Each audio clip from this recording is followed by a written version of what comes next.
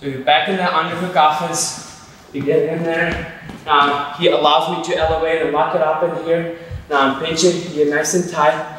When I go to slide by, but he circles away. Big step, pop my hip underneath.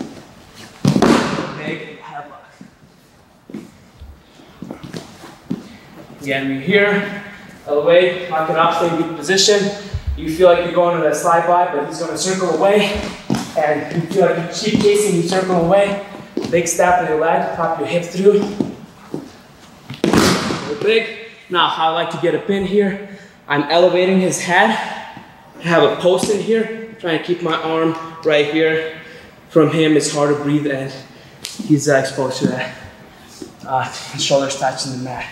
So we're gonna go one more time, a little faster. We're here, underhook, stay in good position, circles away, big step. Here, nice and tight, pinch it, gonna fall. One more time this side.